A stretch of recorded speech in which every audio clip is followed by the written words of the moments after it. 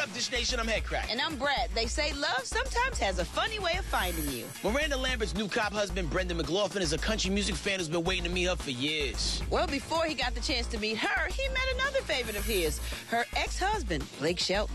That's kind of creepy. Her new husband is a fan of her ex?